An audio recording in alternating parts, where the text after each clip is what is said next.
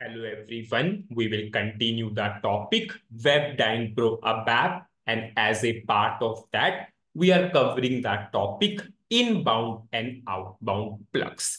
And in the previous videos, what we did, we created the Web Dynpro component, we created the views, we designed the layout on the various views, we have written the logic in the assistance class method, we call the method into on action display. And now what we will do, and you can understand very well. So far, what we did from the practical part is just we created the application. As of now, nothing has to be done from the perspective of inbound and outbound plugs.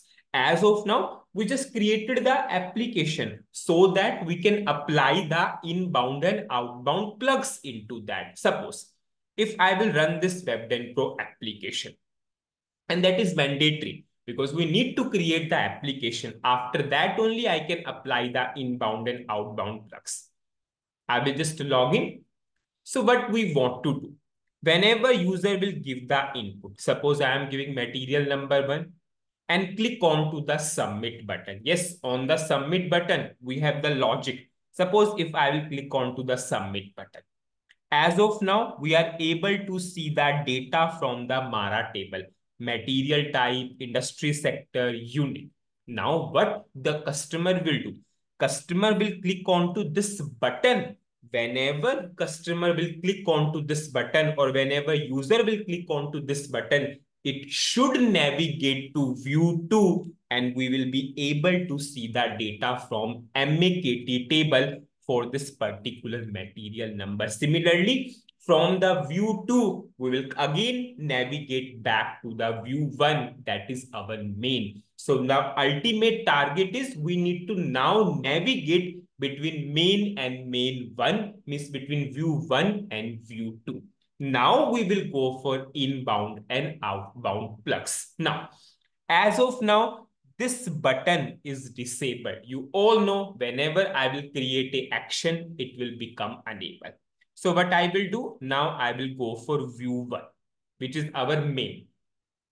And you will be able to understand that now the real practical of inbound and outbound will start. So far in the previous videos, to replicate inbound and outbound, we did these many things. I will go to change mode. I will just click on to material descriptions. Now, I will simply scroll down.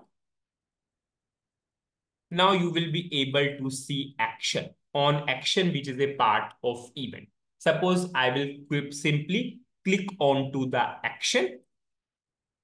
Suppose I will give the action. Suppose my action name is suppose MATDESC, material description. Suppose I will give that description to get the material descriptions. Now, as of now, we have not done anything related to outbound plug. Now, on this button, I want to go for outbound plug because as we are going out from the main view, as we are leaving this main view, so now we need to create outbound plug. Why we are creating outbound plug? So that I can leave this particular view. I will leave this particular view and I will go for the another view. So from this view, we will fire the outbound plug. If you remember, on the submit button, we have not fired any plug because on the submit button, we just want to fetch the data from various tables. On this button, I want to go to the view 2. So I need to fire the outbound plug here. So I will give some name to the outbound plug. And it is very important to give the proper naming convention so that there will not be any confusion. What I observed whenever people will do the practical of inbound and outbound plug, they gave some names, randomly gave some name. And at the last, it's very confusing. So especially in terms of inbound and outbound plugs, follow the naming convention. It is very easy to understand. Suppose from this view, I'm firing outbound plug. So what I will write? I will simply write out underscore main. Means I'm firing a outbound plug from the main view. That is my view 1. I will go for OK. Yes, it is saying outbound plug does not exist. Do you want to create? Yes, I want to create. And after that, I will show you this tab. As of now, nothing is in the outbound plug.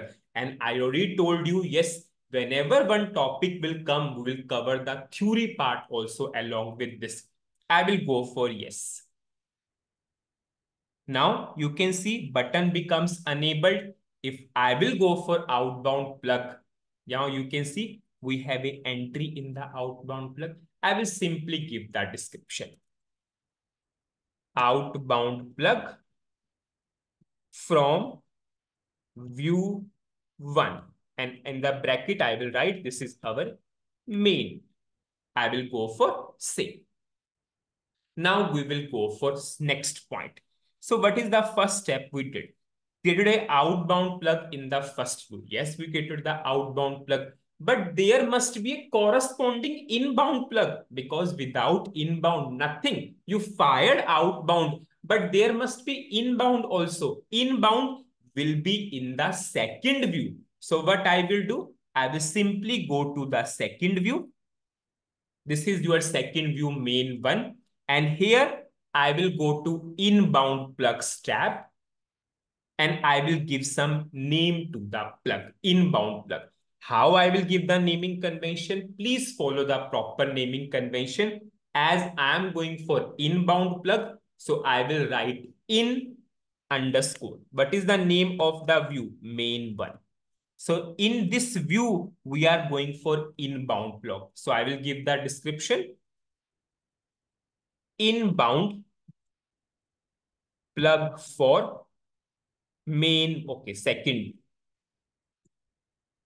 And that is your main 1.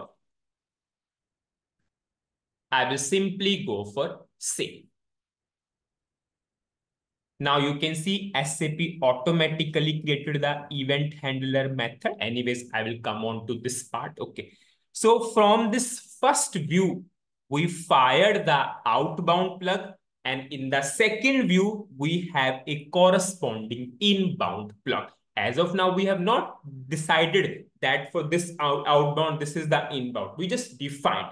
Now, similar way, I will go for the second view. That is your main 1. Now, this is your second view. Similarly, you can see we have this button, material master data, material master data. Whenever user will click onto this button, it should go to the main view. As of now, this button is disabled. So now I will simply create a action first. I will click onto the action.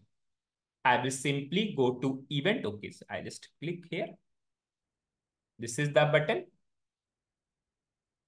Now you can see this is the action. I will create this action. Now here I will give some name to the action. It will take me to the main view. Means it will just display the Mara details from the Mara table. So I will just write, okay, that was mat DESC. Here I will write material master. Suppose I will write mat master. So I will just go for to get the material master data. Material master data means the data from the Mara table because that is your material master table. Now from this main 1, I want to go to the main view. It means here I will fire the outbound plug. Now in the second view on this button, we will fire the outbound plug. Again, follow the proper naming convention. Out, we are firing a outbound plug. From which view we are firing the outbound plug? Main 1. So I will write main 1. I will go for OK. I will just create this outbound plug. And you can see this button becomes enabled. And now we have an entry here into the outbound plug tab of second. Now here I will give the description. outbound plug for second view. That is your main one. Now this is the outbound plug from second view. It must be, then there will be corresponding inbound plug in the first view. So I will simply go to the first view and I will create a corresponding inbound plug. Just it's a proper definition itself. If you are going for outbound, there must be a corresponding inbound. Now, in the second view, we have a outbound. It means there will be a corresponding inbound in the first view. So, but these are the first two steps which we are doing. Yes. Now, I will go for corresponding inbound in the first view. Proper naming convention, I will write in underscore main. In underscore, what is the name of first view? Main. Inbound plug for first view. This topic is very easy, especially it will create problems for those who cram the topics. If you are going by conceptual wise, no problem at all. Yes. And you can see SAP created the event handler method. Anyways, we'll see also. Now I will simply save this. Now I will go to the display mode and I will activate and we will see up to this level. I will go for activate. Now you can see up to this level what we did. We simply went to the first view and on this button, material description, we fired the outbound plug. And there is an entry here after firing the outbound plug. Yes. Now we created the corresponding inbound into the second view. If I will go to this, we have a corresponding inbound in the second view. Similarly, from this second view, we fired the outbound plug onto this button, material master data. We fired the outbound plug. And there will be a corresponding inbound in the first view. There's a corresponding inbound in the first view. If I will go here, there's a corresponding inbound. Now see the important point in the methods that will play a vital role. Just see. Now we have three event handler method. Previously, we have only one event handler method, which we created on the submit button. We gave display, and before that, SAP added the word on action. This also you can understand fully. When we clicked onto this, we created the action onto which button? This button. And what the name of the action we gave? On this button, we gave the name of the action mat DESC. It means SAP will add the word on action before this. And you can see we have on action mat DESC because we have two buttons. Now you can see for our outbound plug also, SAP created a event handler method. SAP created the event handler method. And you can see now, not for the outbound, I'm saying for inbound. Yes, we have the inbound plug bot. This is our inbound plug. I'm not, sorry, by mistake, I told outbound plug. For outbound plug, nothing. I'm talking about inbound plug. For the inbound plug, what is the name of inbound plug? In underscore main. SAP created a event handler method. And what is the name of event handler method? In underscore main, yes, this is the name of your inbound plug. And SAP added the word handle before that. Now, similarly, for this second view, we have an inbound plug in underscore main one. SAP added the word handle. And you can see we have a handle, we have a method handle in underscore main one. Now, for the inbound plug, SAP is generating a corresponding event handler method where you can write the logic. You all know whenever we have a method, we can write the logic and you can understand very, very well. This on action mat master, do not confuse with this. This on action mat master is for this particular button. Whenever you are creating some action onto the button, SAP generates a corresponding event handler method and the SAP will add the word on action. Now for inbound also, SAP is generating the event handler method and SAP is just adding the word handle before that. Important points, these all are. So what is the summary of this particular video? Actually, in this video, we can say we started with the practical part of inbound and outbound. Before that, we are just creating the base so that we can perform inbound and outbound plug. So firstly, what I did, I simply went for the first view.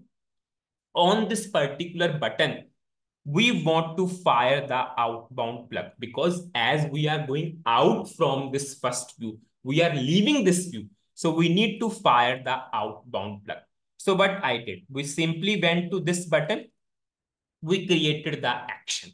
When we created the action, at that time, yes, SAP is asking, do you want to go for outbound plug? Yes, we fired the outbound plug and we created the outbound plug. After that, we are able to see the entry here. Now, whenever you are going for this, so SAP created the corresponding event handler method. This is your event handler method. Nothing. This done up to this level.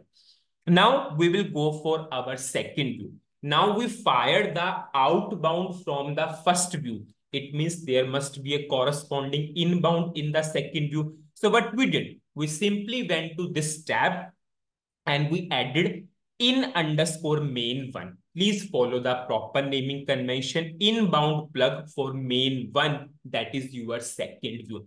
Whenever you are going for inbound plug, SAP automatically adds a event handler method. So this is the event handler method. SAP is adding the word handle before that.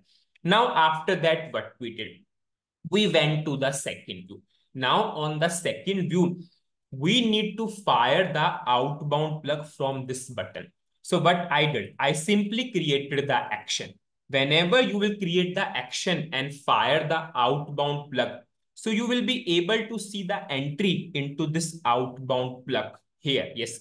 And SAP created a corresponding action, corresponding event handler method for that action. MatMaster is the name of the action, and before that, SAP added the word on action. Now, whenever we are going for outbound, there must be a corresponding inbound. So we simply went to inbound plug.